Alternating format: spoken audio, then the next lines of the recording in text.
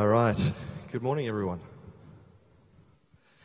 We have gone on a big journey over the last few weeks, the last few months, actually.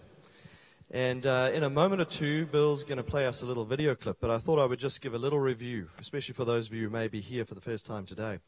So we started off talking about delay, didn't we? We walked through the desert with the Israelites. We understood God's intentions. We understood that He has tied His leg to us in a three-legged race called the Gospel Commission. We understood that in the grand scheme of God, He has slowed all His processes down to accommodate humanity and to have us join Him in His plan. We looked at the concept of salvation, and we've described salvation all the way through this series in very relational terms. We called it the embrace of home, that God steps forward in His grace to embrace us at the cross, and that we step forward in faith to embrace Him in return. We've looked at how that embrace, that reconciliation, brings us back into the sphere of influence of God. We receive the Holy Spirit, and His Spirit dwelling in us enables that which we could never do by ourselves. It enables us to come back into harmony with the character of God, with the law of God, with the principles of His governance. We looked at how the salvation would unfold from the cross right down through to our age into the judgment hour. We understood that Christ Jesus still continues to represent us as the heavenly high priest above, that He is gone to prepare a place for us, and that He will soon return. We learned that He will return on the clouds of glory. It will be audible, it will be visible, it will be to all five of our senses, something which you cannot miss. We learned in this series, Almost Home, that God is the God of love, and that all His processes are designed to reveal that He is love, to instill confidence in our hearts so that we will trust Him. Whether we can see the good times or whether we're stuck in the darkest hour, we can have confidence because of what He has revealed, that He is the God of love, and therefore we hold on to Him through the darkness and through the trial. We've learned in this series, Almost Home, that He has granted to us the Holy Spirit, who bestows upon us gifts of the Spirit that we may engage with Him in giving the invitation of reconciliation to others. We've learned that He has spoken to us in these last days through a real live living prophet. That this, in fact, was one of the identifying marks of a church in the last days that would have as its heritage the true establishment of Christ from the very beginning, down through the ages. God has always had a church on earth, an organization that is there for the purpose of representing Him in character and giving the invitation to others. And then last night, we culminated the series around the table. And that's the topic for today that we're going to be looking at as the last one in our series. I'm going to ask Bill, if you're ready, to play our little video so you can see what happened last night.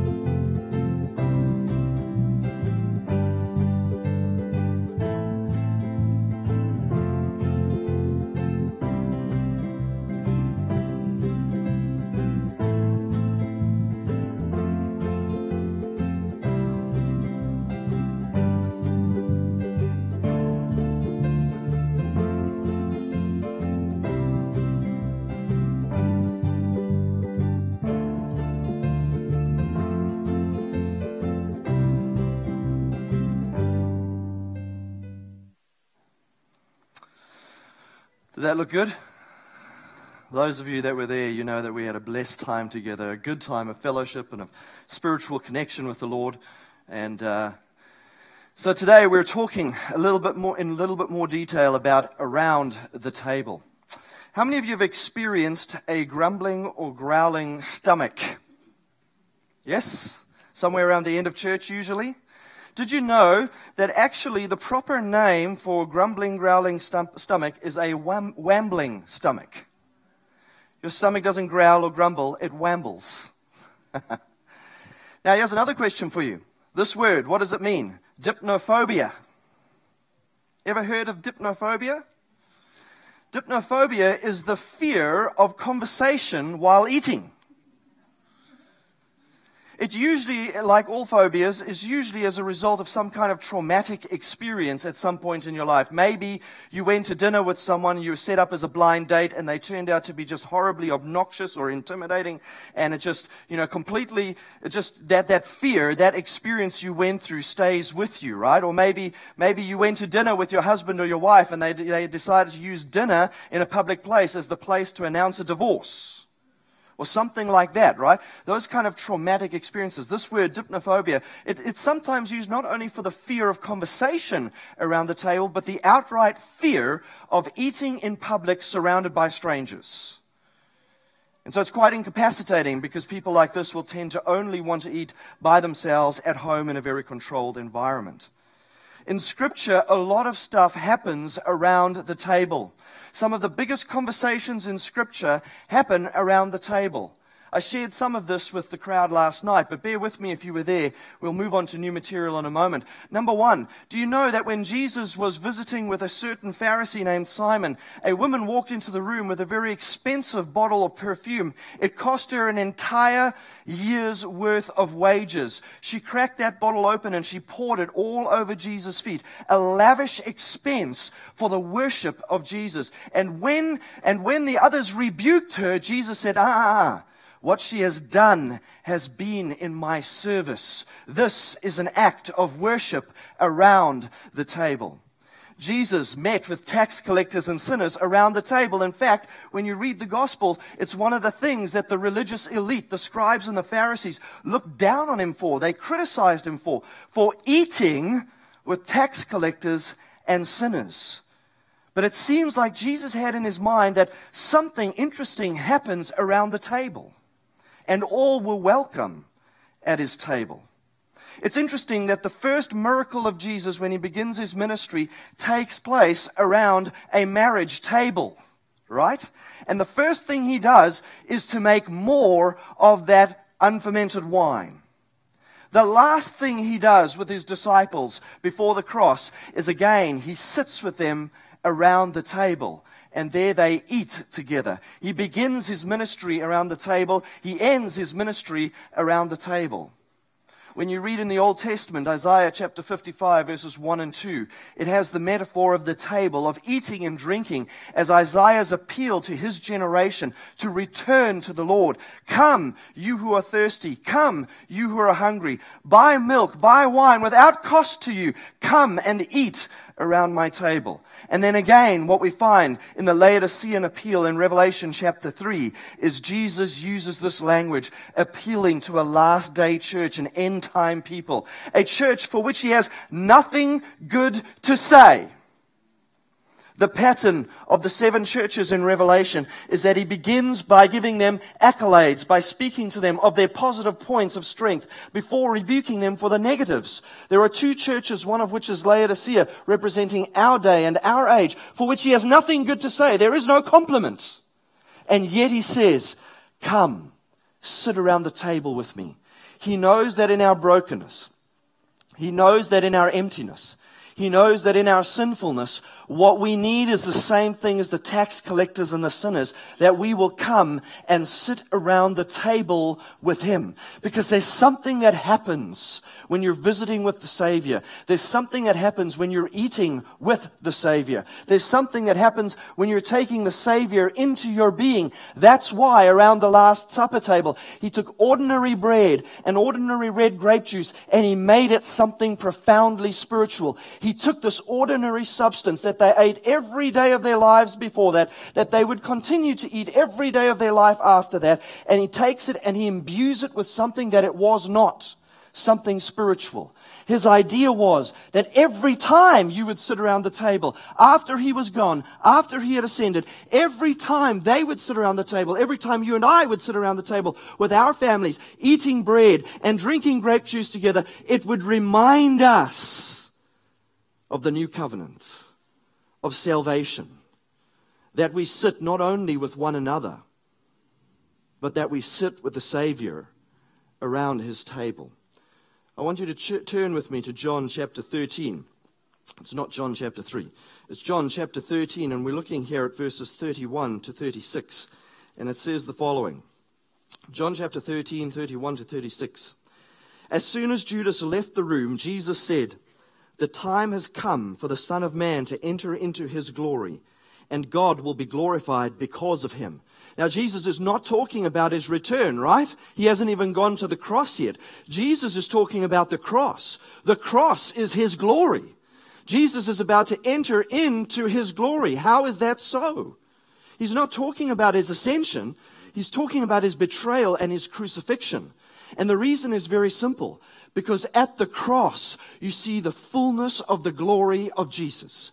At the cross, you see the character of God in laying down his life for the sinful and for the rebellious, for the very ones he came to seek and to save, but who rejected him, who treated him despitefully. That is the glory of the Lord.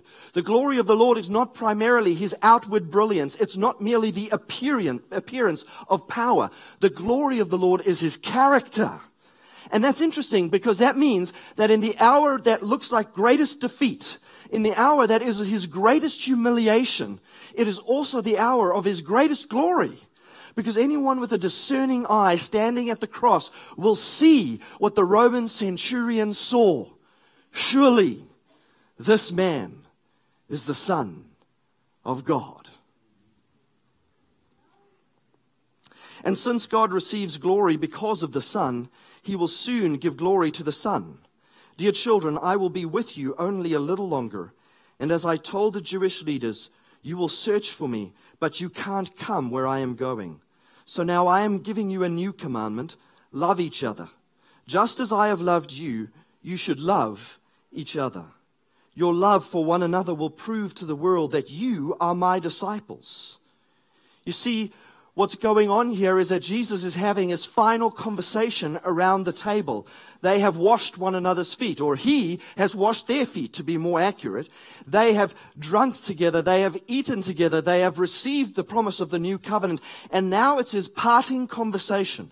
What I want to do with you in the next few minutes is just take a few highlights out of the next few chapters, because it goes all the way from chapter 13 to the end of chapter 17 around the table. Yes, they at some point do get up and leave the table, but they are still, as it were, journeying together, having the same conversation. And so I'm going to take you through a few highlights, starting with this one. Jesus says, the cross is the hour of my glory. It's where my character will be revealed. And what I have done for you in laying down my life, I want you to understand it's supposed to be practical in your life. Salvation is not just a theory of the truth. It's not just the story of what God has done for us. It's the story of what God wants to do in us. So I want you to love one another like I have loved you.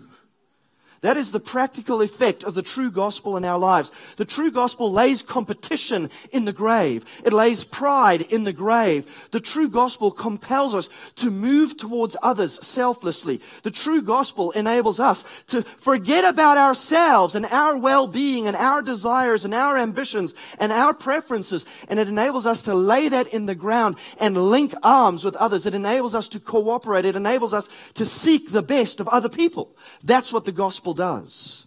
That's what it's supposed to do. He carries on in chapter 14, verses 1 to 4. Do not let your hearts be troubled. Trust in God, so trust also in me. There is more than enough room in my Father's home. If this were not so, would I have told you that I'm going to prepare a place for you? When everything is ready, I will come and I will get you so that you will always be with me where I am, and you know the way to where I am going. Of course, I said, where are you going? How do we get there? I am the way, the truth, and the life. No one comes to the Father except through me.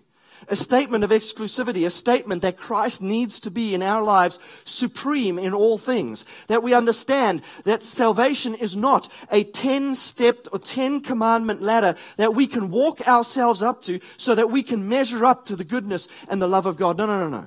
The only way into the kingdom is through relational reconciliation with Jesus Christ. The only way in is to be friends with Jesus.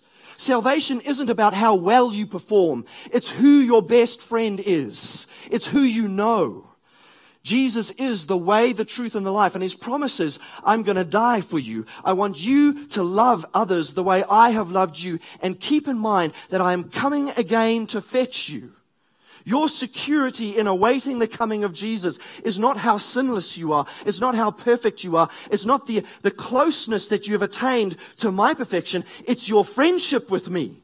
It's your fellowship with me. It's the sitting around the table with me. It's entering into conversation with me. It's surrendering your heart and your life to me. It's letting me dwell in you and through you. And yes, by the way, when that fellowship is happening, guess what? You will rise to become like Christ. You will find yourself coming into harmony with His commandments. Jump down a few verses here. Chapter 14, verses 15 to 31. Rather lengthy passage, but a powerful passage. If you love me, obey my commandments, and I will ask the Father, and He will give you another advocate who will never leave you, or another comforter who will never leave you. He is the Holy Spirit who leads into all truth. The world cannot receive Him because it isn't looking for Him and doesn't recognize Him. But you know Him because He lives with you now and will be in you. No, I will not abandon you as orphans. I will come to you. Soon the world will no longer see me, but you will see me. Since I live, you also will live. When I am raised to life again, you will know that I am in my Father. You are in me, and I am in you. Those who accept my commandments and obey them are the ones who love me. And because they love me, my Father will love them, and I will love them, and reveal myself to each of them.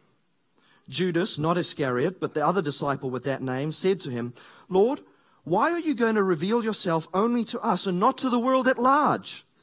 Jesus replied, all who love me will do what I say. My Father will love them, and we will come and make our home with each of them. Anyone who doesn't love me will not obey me. And remember, my words are not my own. What I'm telling you is from the Father who sent me. I'm telling you these things now while I am still with you. But when the Father sends the advocate as my representative, that is the Holy Spirit, He will teach you everything and will remind you of everything I have told you. I'm leaving you with a gift. Peace of mind and heart. And the peace I give is a gift the world cannot give. So don't be troubled or afraid. Remember what I told you. I'm going away, but I will come back to you again.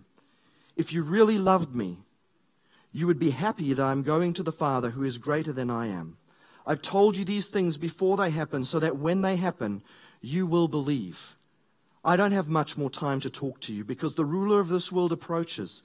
He has no power over me, but I will do what the Father requires of me, so that the world will know that I love the Father. Come, let's be going, He says. And they get up from the table. I am coming again. The way into the kingdom is through me. Did you notice the relational language? I will abide with you. We will make our home with you. What we want you to do is enter into covenant with us. The Father, the Son, the Holy Spirit saying, we want you to enter into a relational covenant with us. We want you to fellowship with us. We want you to be agreed with us, to walk hand in hand. And can two walk together unless they're agreed? The obvious answer is no, right?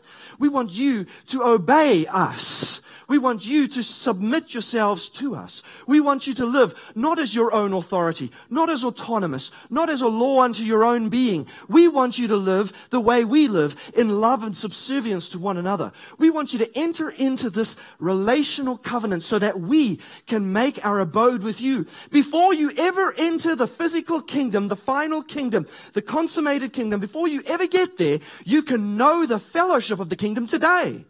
You can know the presence of the Holy Spirit today. I'm going to send you the third person of the Godhead.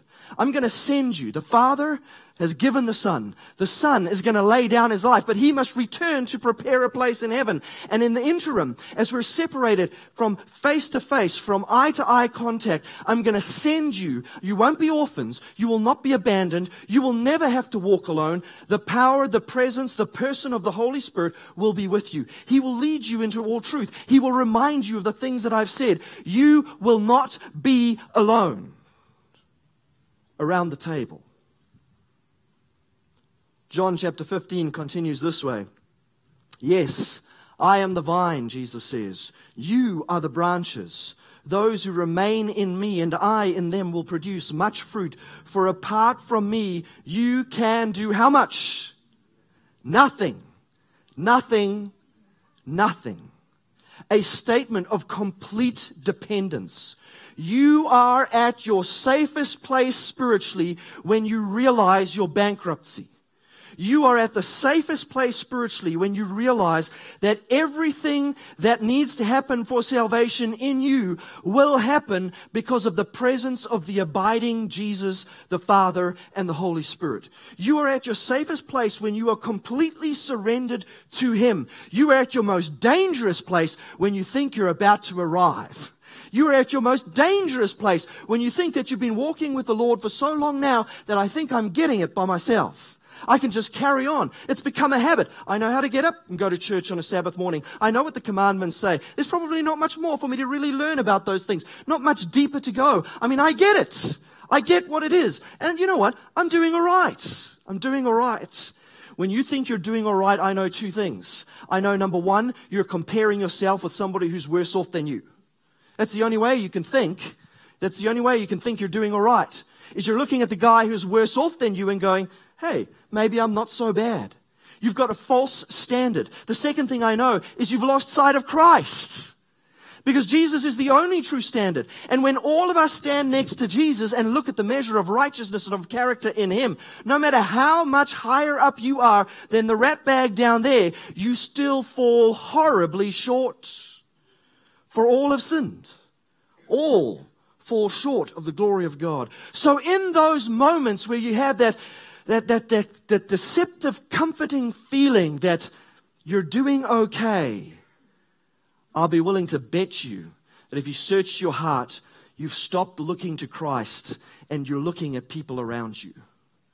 And that's giving you a false sense of security. You see, He is the vine. We are the branches. Every success you'll ever have in ministry is because it is Him who ministers through you. Every success you will ever have in becoming Christ-like in character is because He is living in you. Everything that you need is found in Christ. And He uses this agricultural metaphor. We understand what happens to a branch when it cuts itself off. Or when we cut it off, right? We understand when a branch or a leaf falls to the ground or a bunch of grapes lands on the ground. They may look all right for a while, but it's not long before they're becoming deflated, soft, fermenting. They're rotting. They're decaying. The moment you're not connected to the stem, you are decaying. Jesus says, you need to be in me. You need to be connected to me. It's not enough to know about me. It's not enough to understand the doctrines of the church, to understand the doctrines of Scripture. It's not enough to be busy with missionary endeavor. You and I, we need to be sitting around the table. You need to be grafted into me. You need to be connected with me. That's why we eat the bread, because we take Christ into us. That's why we drink the wine, the unfermented grape juice, because we take Christ into us. The bread and the wine fuels the body physically. Christ fuels the soul spiritually. That's why we engage in that ceremony and in that ritual, because you must receive Him into you. You'll hear that language all the way through these chapters. I in you, I in the Father in me, us in you. It's not just next to, it's not just in association with. It's this, like how much more intimate can you describe this? How much more of a connection? No. It's not just that we need to have a touching moment. No. We need to be connected with one another. My life needs to flow through you. John chapter 15 verses 9 to 14 says, I have loved you even as the Father has loved me. Remain in my love. When you obey my commandments, you remain in my love, just as I obey my Father's commandments and remain in his love. Let me pause there for a moment. Did you see that the commandments do not merit you anything? Do you see that obedience does not earn you anything? No, it's simply a way in which we remain in connection with him. It is the way that we remain hand in hand. Can two walk together if they are not agreed? The commandments are the description of the character and of the love of God in the way that we relate to God and we relate to others. He says, so it makes sense that if you and I are in fellowship and if we are in friendship together, then as you obey my commandments, as you walk with me in my commandments, we will remain in agreement. Our friendship will not be tested. We will remain on the same page. I have told you these things so that you will be filled with joy. Yes, your joy will overflow.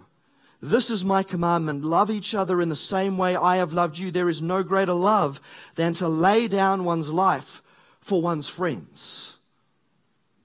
This is his challenge to you and me around the table. This is his challenge to us as we prepare for his soon return, face-to-face reunion with him. Learn to love the brothers and sisters that you will occupy the mansions of heaven with. Learn to love the brothers and sisters that you will walk down the streets of gold with. Learn to love the brothers and sisters that you will sit around that grand fellowship table with when Jesus drinks of the grape juice for the first time since the Last Supper. That's what he said, right? I will not drink of this again until the kingdom of God is fulfilled. Learn to love the brothers and sisters that you will gather around that table with when he himself will serve us. As crazy as that is, just like he did at the Last Supper. Learn to love the brothers and the sisters the way he has loved us by laying down his life for us. Think about the trivial things that get between you and me. Think about the trivial things that get between us. Think about the foolish things we argue about. And then think about the cross. Think about the stuff we fight over as parents and children and as husbands and wives. And then think about the cross. Think about the things we allow to divide us. And then think about the cross. If the world hates you, remember that it hated me first. The world would love you as one of its own if you belong to it, but you are no longer part of the world. I chose you to come out of the world, so it hates you. Do you remember what I told you? A slave is not greater than its master. Since they persecuted me, the master, naturally they will persecute you. And if they had listened to me, they would listen to you. Jesus says, I'm going to tell you right now around the table, a place of honesty, a place of conversation. I'm going to tell you right now, do not think that Christianity is your ticket to a good life. Do not think that Christianity is the guarantee that you'll never know suffering, pain, or loss. I want you to understand that by following me, it's not the way that you will escape persecution and hardship. I want you to know that if you choose loyalty to me, if you enter into covenant with me, if I make my abode with you, if I live in you and through you, if you are coming into harmony with me, then you are ever increasingly out of harmony with the world. Your very life, your very presence, your very demeanor, the language you use, the attitudes you harbor, the experiences you cultivate, they are the experiences that rebuke the world.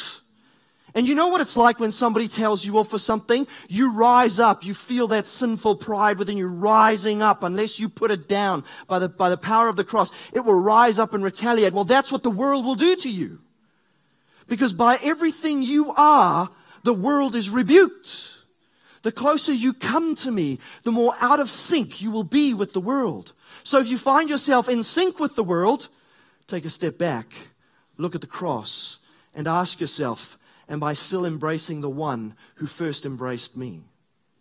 He says, I want you to understand that Christianity does not mean that you will always have justice in this life. In fact, here's what I can promise you, Jesus says, around the table. He says, here's what I can promise you. In fact, because you have chosen me, you will be the target of injustice. You will be the target of hardship.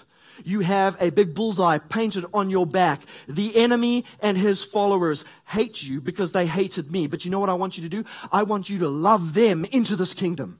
I want you to show them that when they persecute you, you are of a different nature, that you do not rise up in the same spirit that they treat you in. I want that to be the point of difference between you and the world that says the kingdom of God is for real. It's not just talk, but there is power of godliness when you receive Jesus Christ. I want you to know it's not going to be easy.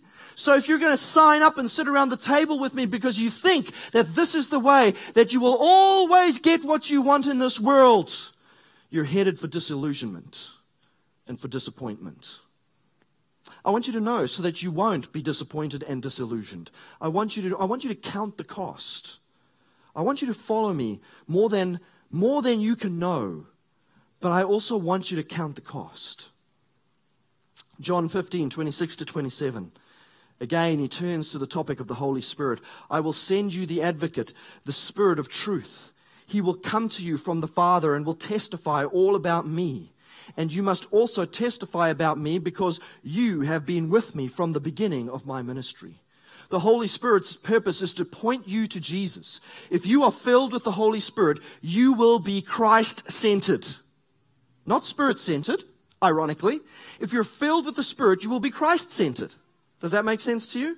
Not only that, but the Spirit who testifies of Him to you is the Spirit that will empower your testimony to others of the same Jesus. He goes on to say, in fact, it is best for you that I go away, because if I don't, the advocate won't come. If I do go away, then I will send him to you, and when he comes, he will convict the world of its sin and of God's righteousness and of the coming judgment. It will convict the world of its sin because it would not believe in Him, so they remain in their sin. The purpose of the Spirit is to awaken the need for the Savior. It will tell us about God's righteousness, because in the absence of the living Jesus, who was the embodiment of the law, the Holy Spirit awakens the conscience to that of wrongdoing and the awareness of right doing. But more than that, the Holy Spirit points us to Jesus, who is the person of our righteousness.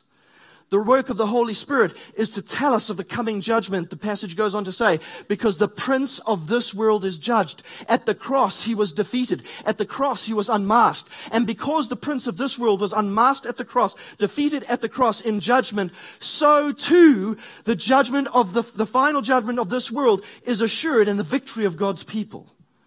You and I need the Holy Spirit. I want to emphasize that today. You and I ought to be praying for the Holy Spirit, because it is in the presence and the fellowship of the Holy Spirit that Jesus comes alive to us, that the reality of His being and His ministry comes alive to us. It is in the person of the Holy Spirit that you come alive in this world. When the Spirit of truth comes, He will guide you into all truth. Because when you are filled with the Holy Spirit, you love the Word of God. When you are filled with the Holy Spirit, you have courage to follow the Word of God. When you are filled with the Holy Spirit, you will make no compromise for an easy life. You will follow the Word of God and its truth. He will not speak on His own, but He will tell you what He has heard. He will tell you about the future. He will bring me glory by telling you whatever He receives from me. And then finally, the last act, the last part of the conversation. Jesus turns from talking to His disciples to talking to His Father. Because whenever you're around the table with Jesus, you're not just in the presence of one another thinking about spiritual things. You are around the table with Jesus, with the Father, and with the Holy Spirit. After saying all these things, Jesus looked up to heaven and said, Father, the hour has come. Glorify your Son so He can give glory back to you. For you have given Him authority over everyone. He gives eternal life to each one that you have given Him. And this is the way to have eternal life. To know you, the only true God, and Jesus Christ, the one you sent to earth. I brought glory to you here on earth by completing the work you gave me to do. Now, Father, bring me into the glory we shared before the world began. Do you hear what Jesus is saying there? Jesus is affirming in the hearing of His disciples that He is the pre-incarnate Jesus, second person of the Godhead. I existed before I was born, is what Jesus is saying. That's what He said to the disciples and to the Pharisees earlier on in His ministry. He said, before Abraham was, I am. I am the God of the Exodus, the one who raised up Moses. I am the one that birthed the Israelite nation. I am the one that became man in order to reconcile humanity with God. Because reconciliation happens not merely at the cross as an act of God, but reconciliation happens in the being of Jesus, the one who is fully God and fully man, not half of each, because then he would be neither of either. But he is fully God and fully man in one person. Our reconciliation happens in the person of Jesus. And in the person of Jesus, our sin was carried to the cross. And in the person of Jesus, our humanity died. And in the person of Jesus, our humanity was resurrected. And this is how you have eternal life. He doesn't speak about performance. He doesn't speak about merit. This is how you have eternal life. That you would know God. That you would enter into relationship with Him. That you would have conversation with Him. That you would sit around the table with Him. One more passage to read. John chapter 17. Continuing with the prayer of Jesus in verse 13 to 21, it says the following. Now I am coming to you. I told them many things while I was with them in this world, so they would be filled with my joy. I have given them your word, and the world hates them because they do not belong to the world, just as I do not belong to the world. I am not asking you to take them out of the world, but to keep them safe from the evil one. Friends, if Jesus prayed like that, how ought we to pray? When you're in the midst of hardship and difficulty, what do you pray for? Do you pray for a change of your circumstances? Or do you pray for a change of your character? Do you pray for a change of your surroundings? Or do you pray for a more intimate connection with the Godhead? What is it that you pray for in your difficulties? Because Jesus says, I'm not even going to ask you to take them out of the world. I'm not even going to ask you to change the circumstances that they're coming up against. I know that they have to go through those things the same way I have to go through the cross. There's no changing it. There's no escaping it. It is what it is, and it is the only path that we can walk. So I'm not even going to ask you, Father, to take them out of the world, to spare them the pain and the suffering. I just lectured them about how they could expect pain and suffering. Here's what I want you to do, Lord. I want you, when they walk through that valley of the shadow of death, I want you to be the good shepherd that feeds them, that leads them beside quiet waters, that leads them into the green pastures. When they're walking through the valley of the shadow of death, I want your shepherd's crook to be that which supports them and sustains them and protects them. I want them to see you as the God of their deliverance and of their salvation in the midst of what they will go through. So Lord, Father above, I'm asking you for these believers. I'm asking you, not that you take them out of the world, but that you keep them safe from the evil one. They do not belong to this world any more than I do. Make them holy by your truth. Teach them your word, which is truth. Do you see how important truth is to Jesus? Truth is very important, friends. And here's what I want you to understand. Throughout this series, over the last month, or what is it? 3 months, over the last 12 weeks, we have looked at the elements of truth. And I want to put that in the context for you as we close this series. Truth by itself means nothing. Truth does not save you as an intellectual pursuit. Having much knowledge is not what saved you. You're not saved on account of the completeness of your knowledge. You're saved on account of the person who is truth. I am the way, the truth. You see, the reason truth is so important to Jesus, the reason He's praying that we would cherish truth, the reason He's praying that the Holy Spirit will lead us into truth is because every revelation of truth is a revelation of Him. When you come up against a truth that's inconvenient, when you come up against a truth that calls for change, that calls for persecution, that's going to result in misunderstanding on the part of your friends and your family, when you come up against that truth that goes against your family traditions, when you come up against that truth and you decide the cost is too high, Lord, I'll follow you in all these other ways, but I'm not going to accept this truth over here. I'm going to stick to what I've always known before. You are rejecting a part of the Savior. You're not just rejecting, an abstract truth. He is the truth. And the reason He leads you into truth is because in this ever-growing journey of fellowship, He wants you to know Him. That is eternal life. that you will know Him, the one who is truth. You need more than just a great knowledge. You need friendship with Jesus. And that's why even people who don't have as much knowledge as you think you have can still be saved. Because in their incomplete knowledge, they can still know enough to be friends with Jesus. But as you are friends with Jesus, and as you have become friends with Jesus, He continues to journey with you. In the same way that if your marriage is fit and healthy, you are going to be continuously discovering new things about your spouse until the day you die. They may not be revolutionary things, but you will continue to discover things. Why? Because you're doing things together, you're talking together, you're eating together, you're in life together, and as life unfolds, you encounter new aspects of who your wife or your husband is. There's always more to learn. Same thing when you're around the table with Jesus. There's always more to learn. The reason truth is such an important concept, it's the reason that you must continue to take those steps in faithfulness, walking in His truth, is not because the completeness of your knowledge saves you, but because the Savior who is truth saves you. And if you are friends with Him, you will love the journey of discovery. You will love to see new things about Him. And you will even love the inconvenience of how that journey calls you to change. So He says here, make them holy by your truth. Teach them your word, which is truth. Just as you sent me into the world, I am sending them into the world. And I give myself as a holy sacrifice for them, so they can be made holy by your truth. Jesus died so that you could be made holy by His truth. He paid the price of His life. So it is no small thing to reject His truth.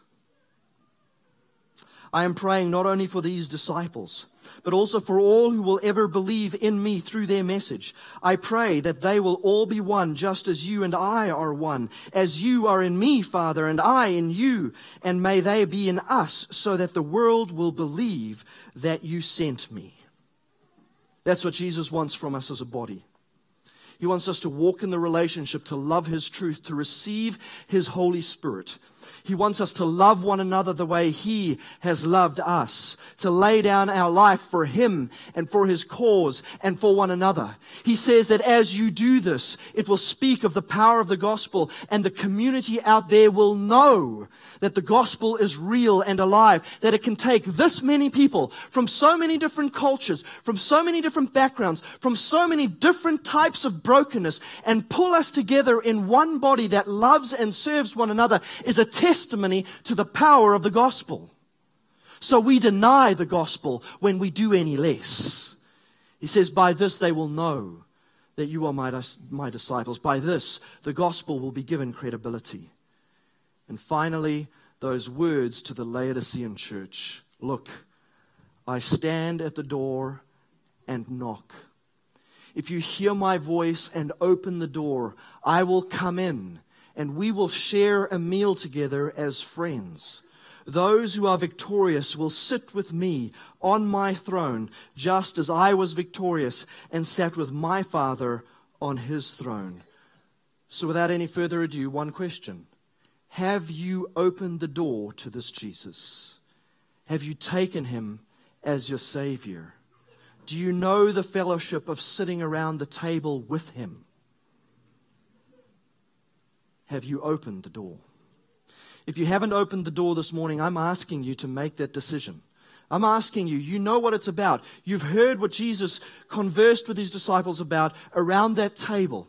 You've heard Him be honest about the reality of life, and you've heard Him promise you something more than this world can offer. And so I'm going to ask you a question. If you haven't opened the door, why haven't you? If you haven't opened the door and received Jesus as your Savior, have you got a better offer? Seriously? If Jesus is not yet your Savior, why would you gamble with your life, not knowing whether you have tomorrow? I'm asking you this morning, Will you today make the decision to take Jesus as your Savior? For those of you who have done that historically, I'm asking you today to renew the covenant, to renew the commitment, to be reminded of why you first fell in love with Him, and to renew your vows to Him today. And I'm going to ask you to slip to your knees now as we pray, a prayer of commitment.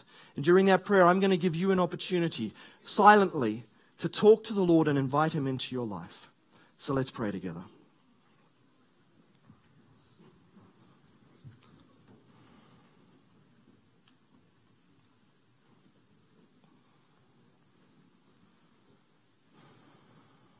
Father in heaven, today we as a people kneel before you because it seems appropriate that we recognize our smallness in the presence of your greatness, that we recognize our neediness in the presence of your sufficiency, that we recognize our sinfulness in the presence of your holiness, that we recognize the brokenness of our characters in the presence of your perfect love.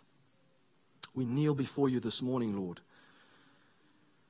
because we desire to renew a covenant of salvation, a relational covenant with you. We kneel before you to ask of you that you will grant to us your Holy Spirit as a body and as every individual member or part thereof.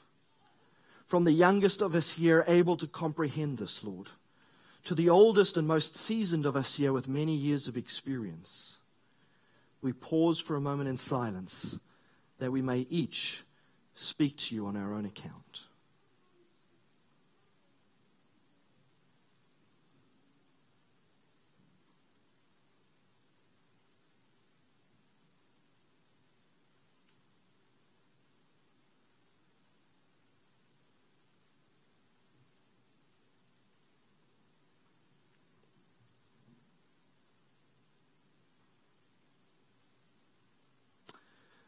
Even so, come, Lord Jesus. Amen. It is finished. We're going to invite John to come up. John's got a great song for us. We're going to remain seated, John? You'll know the song when you hear the melody. John's given us some new lyrics to learn. A very fitting song for the end of our series.